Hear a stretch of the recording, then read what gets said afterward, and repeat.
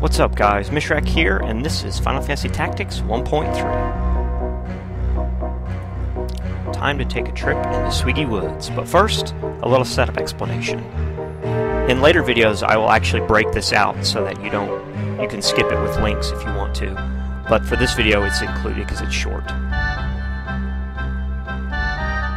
I'm bringing this time a marksman, a chemist with white magic, a wizard, and Ramza the Knight with guts. The only spell that the wizard knows is explosion. It just didn't have enough JP for anything else. And Cookie Girl knows protect and cure. So let's start the fight.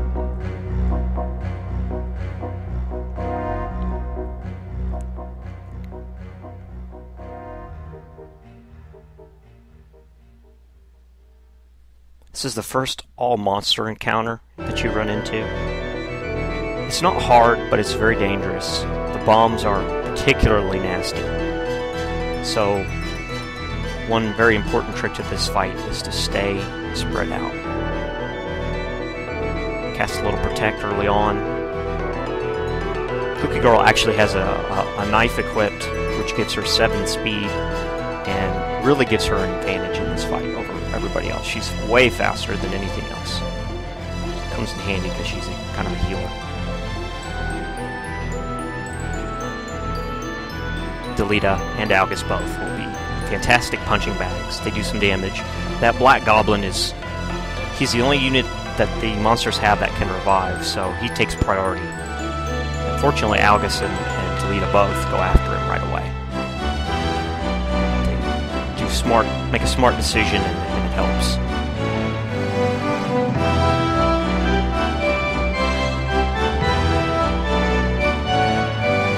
Turn punch is a really huge AoE for this stage of the game, so you have to be really careful with the goblins. And these bombs like to stay at range and apply that type of damage. Douse covers everybody in oil. It missed, fortunately. Would really amplify the damage on their range fire attacks. Move Ramza over to kill this black goblin and get him out of the way for good. So now the enemy will have no reviving units. So everything that's dead will stay dead.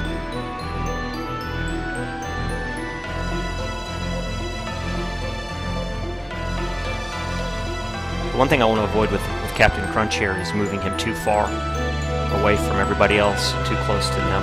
I don't want him out there by himself.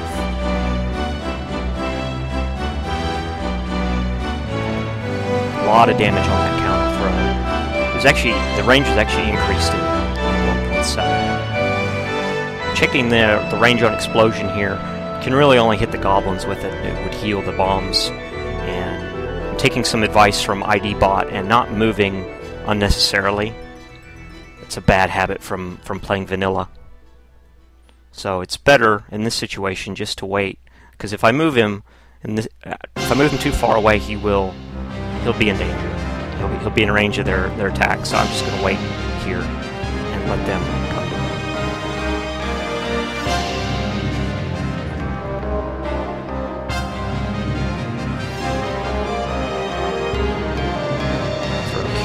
Captain Crunch. Make sure that the next attacking unit won't be able to kill him while I'm casting that cure into the goblin, so he won't.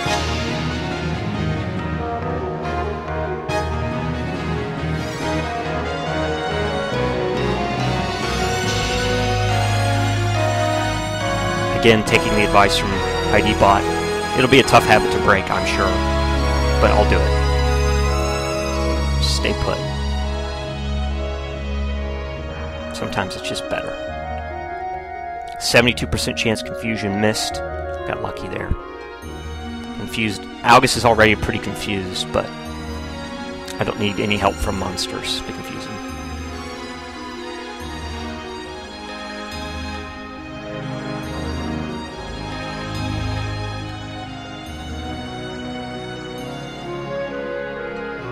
You can see the danger from the AoE goblin attack. Fortunately, everybody guarded it pretty much, and the ones that took damage had Protect on, so it wasn't a big deal. But you can see if you're all clustered up like that, they can apply a lot of damage potentially.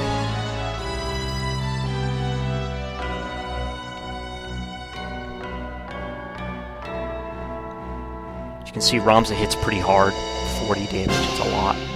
Almost half, or more than half that goblin's health. Now I'm not killing them with the archer there because the only target that the wizard can damage are the goblins, and he'll get an opportunity to move before they will. So I'm choosing to target the bombs rather than the goblins, at least with the marksman, so that I can. So I'm not wasting damage, if that makes sense. So that goblin's going to act first before the other one, so I prioritize killing it. At 20 more CT.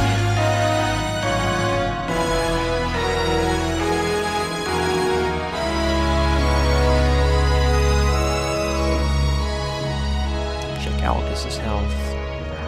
Healing the wizard's a better choice here. Keep everybody spread out away from the bombs, out of range of their ranged attacks. So they have to move closer to use it if they want to do that. Algus in his infinite wisdom again raises Delita rather than attacking. I guess the AI always prioritizes that, but seriously, good job, Algus. Anyway, Delita's serving his purpose as a punching bag, but one nice thing, I guess, about that is the goblin's closer. And now Algus is gone, so he won't be doing any more dumb things, wasting my Phoenix Downs.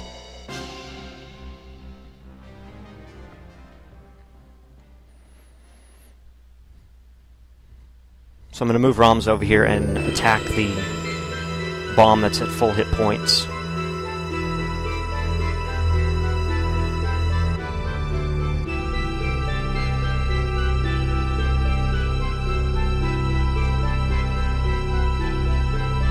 Think about it for a minute, but I remember again that the wizard's the only one that can, or the only thing the wizard can damage is the goblin, so I move Captain Crunch over to attack this bomb. Now, I'm not expecting this. I'm not expecting to get a double attack, but it does, and I got lucky that he didn't get a critical quick. Otherwise, he would have charged right in and blown himself up. Probably killed the chemist and the marksman. Stay put, Mishrak.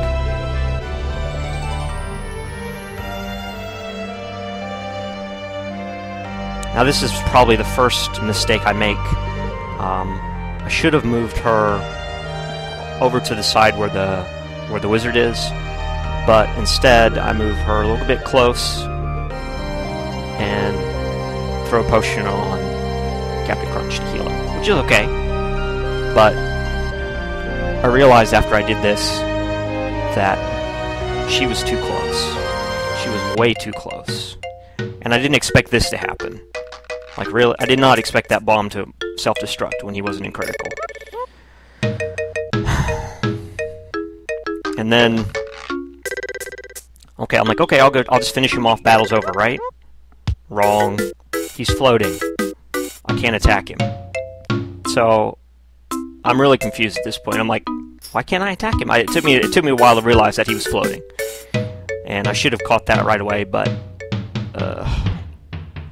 I felt pretty stupid here. I almost lost this fight because of this. So I'm like, okay, well, I can throw a stone in, and it'll do 12 damage, right? Right? No, 6 damage. And again, no critical quick. I was very surprised at that. And rather than move him closer to try and revive somebody, I just wait. I don't know what I was doing. I have no idea. So now the bomb has the crystal. 2 of my guys are dead. I felt really dumb that I made such a silly mistake. And it's a good wake-up call in this fight to realize that it's not over till it's over, especially with these bombs. So I regained my composure a little bit after nearly a total disaster.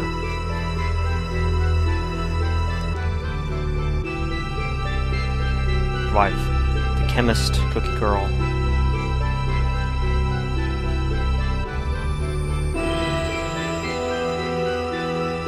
Chance there. Good synergy. Good Zodiac synergy. Don't want to move Dorith up there, because that would put all the units clustered together and a self-destruct would kill everybody. So I'm going to keep the wizard at range. And I'll let the Cookie Girl throw Phoenix down on Captain Crunch and revive him that way, rather than moving in.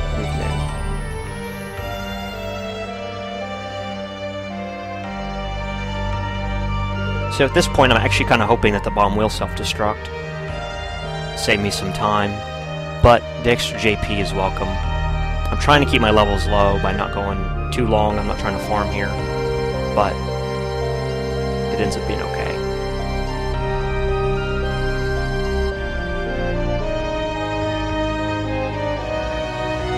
So now if the bomb self-destructs, Cookie Girl all the way over here, probably won't be in the same range. Move Dorith back, keep them spread out.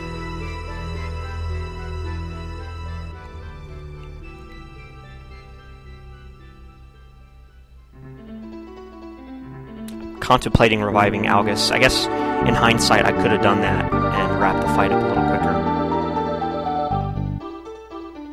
But with the bomb's turn next, I decided just to lure him away.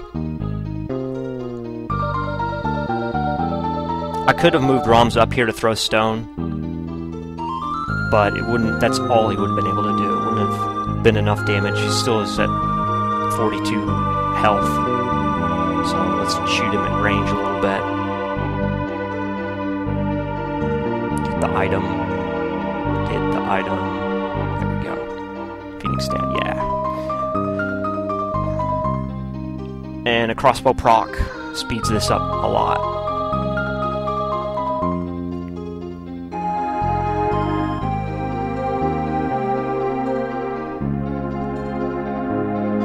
Should have just waited and had Roms go. I think about being able to throw a Phoenix down on the wizard there, but the tree's in the way, so just heal. Although it was really unnecessary.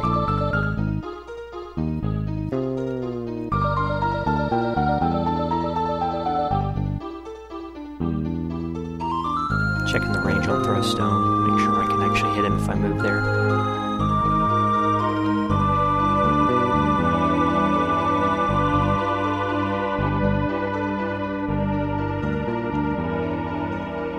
That wraps that fight up. Not my best play. A little bit sloppy there at the end, but a win's a win. Anyway, thanks for watching, guys. Catch you later.